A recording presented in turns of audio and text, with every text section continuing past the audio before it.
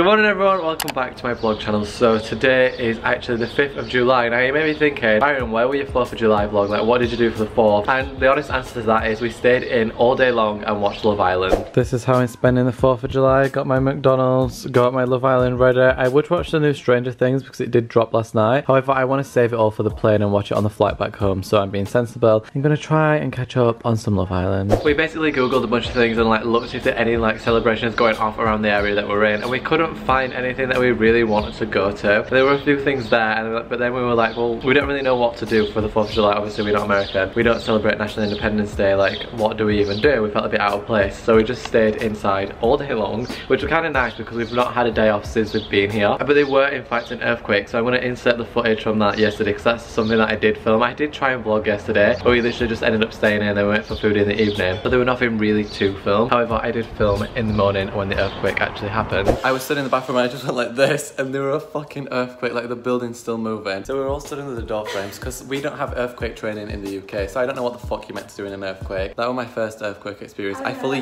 got yeeted across the bathroom. I was moisturising my leg, so I had one leg up, so I just went whoop. Wow. Oh, so today we are actually heading to, what is that?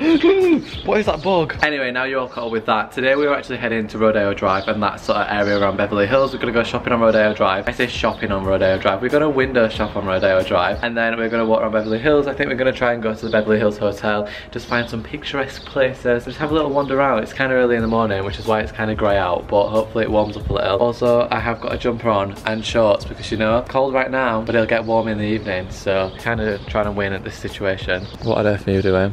I'm taking a picture.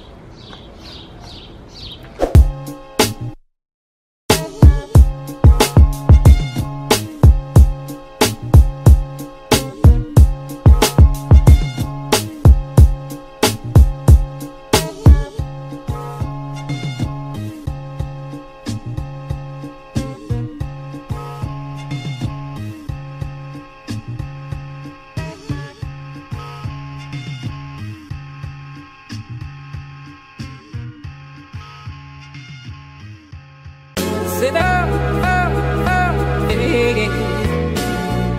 You sit up, hey. You sit up, hey. You sit up, hey. Alright, so we've just been shopping up and down Rodeo Drive for a little while. We have been in the Louis Vuitton exhibition thing, which was really cool. You'll have just seen that. It's been a little while, like I said. We are going to head into Cheesecake Factory now, have some food, and then go back to the other side because we've done like one strip of the road, and we're going to do the other strip with like Dior and stuff on there.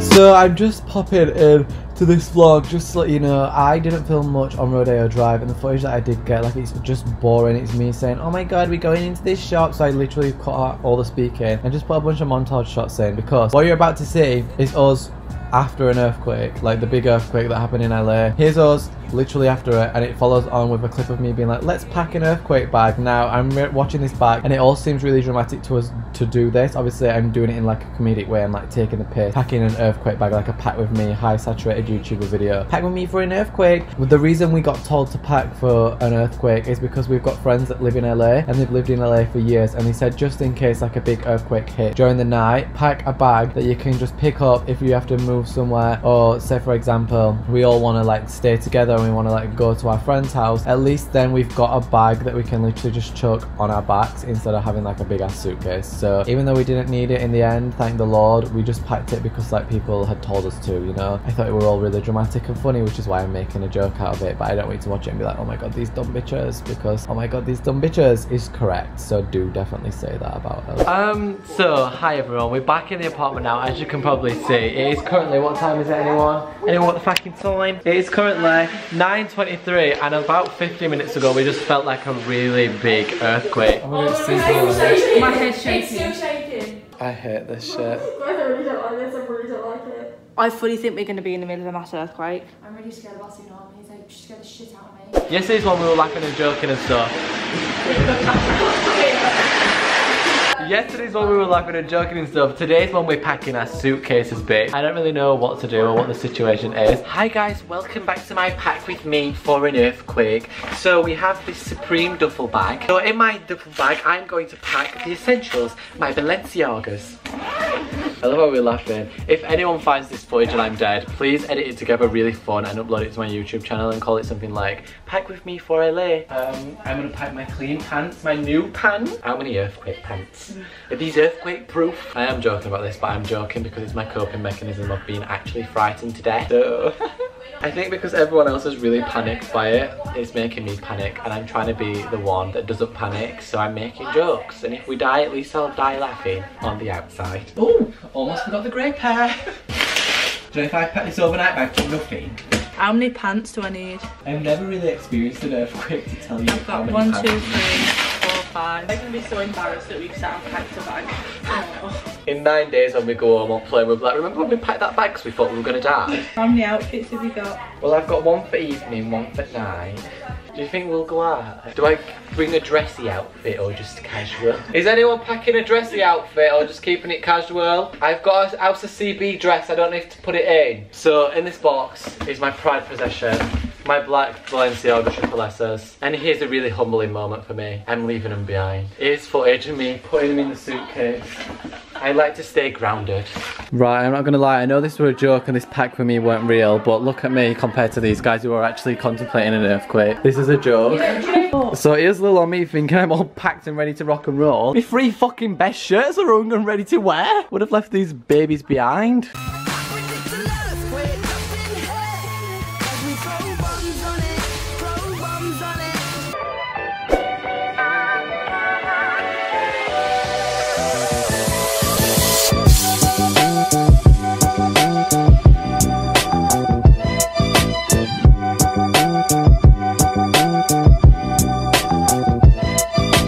Good morning everyone, welcome back to my vlog channel. So I haven't actually started my vlog today and it is now the afternoon. It's 6 o'clock. Yeah. I can't remember what it was. Good evening everyone, good night everyone. I don't know what the hell's going on. Basically, I haven't vlogged yet, as you can imagine. There's been a few clips before this because we woke up this morning. I actually woke up really early this morning because we were going to go on the Hollywood hike. Haz, Freya and Anna actually did the Hollywood hike and me and Ella decided to stay in because I had a lot of editing to do. So I'm now all caught up with my editing. I also had some emails and stuff to catch up on that I haven't been doing over the course of the time that we've been here. So I just really needed a day, even though we had a day the other day, I really needed a morning, so should I say, to sit and actually catch myself up. So we left the house at like 1:30. We went to a few vintage stores on Melrose and then we walked to Earth Cafe, which is where we've just finished. Now we're currently walking back to Melrose. I've already done some shopping from a vintage store, which I will show you when I get back. But I just thought I'd start the vlog, even though I've already started the vlog, but I've not actually spoken to the camera yet. So hi, Earthquake Day 2. I don't know what the hell's happening with that. We were speaking to the guy in Earth Cafe just then about it, and he was like, yeah, it's probably gonna happen again, it's probably gonna be worse. So we were just sat there like, yeah, you can't wait for that. Anyway, we're gonna walk back up Melrose, go in a few shops and just see what happens, you know.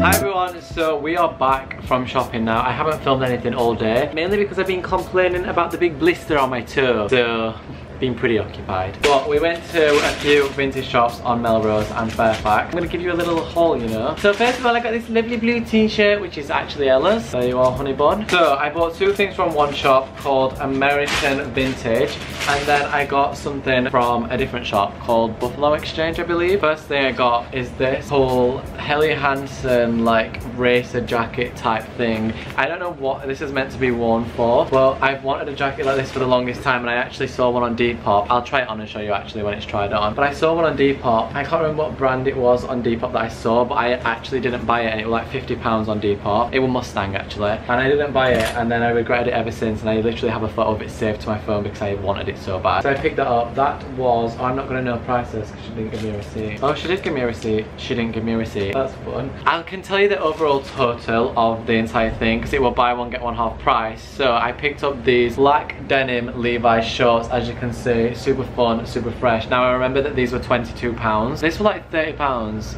Oh, wait, I can work this out. The jacket were like $13.99 and this were like $22.99 I believe. But I bought these exact ones that I've got on right now. Don't know if you can see. They are actually all Levi's and I got these from Urban Outfitters last year. And I think I paid like £45 for them from the like reclaimed vintage section. I wanted a black pair but I didn't want to pay another £45 for a pair. And then I walk in the shop and see a bunch of Levi's jeans. So I haven't yet tried these on. I'm praying that they fit. They are my waist size, but I'll have to let you know in the try on clips how I like these. And then in the Buffalo Exchange place we went in, I found these really cool Tommy jeans. As you can see, it says the little Tommy thing there, it on the leg there as well. And I've wanted some super big, oversized but yet comfy jeans because I have a lot of oversized black trousers, but they like more of a canvas material. I wanted some softer denim ones, so I picked these up. They're literally huge. It's my waist size, like they fit on my waist, but the leg's just super wide leg. I don't know how I like them. I tried them on in the store with like a leather fitted belt, so I want to wear a belt that's more like I can pull it tight up. And these were $25 as well, so for literally Tommy jeans, what we sell at Urban Outfitters, I say we like I still work there, what Urban Outfitters stock in the UK, they sell these for like £80. In fact, they're more than that, aren't they? I think they're like 100 and something, aren't they? Alright, so these are the jeans that I tried on in the store that I was a little unsure about. As I said, I wore like a more leather fitted belt in the shop. I couldn't really pull them tight up, but I really like them. As you can see, where's the little thing? Oh, it's on this side. The little Tommy Hilfiger thing. They're really baggy and flowy. I put them on with an outfit that I would probably wear them with. I maybe not this t-shirt, just because this is really baggy. I'd probably like wear a more fitted white t-shirt. Your boy is impressed with this purchase, you know. These are the shorts that I bought. As you can see,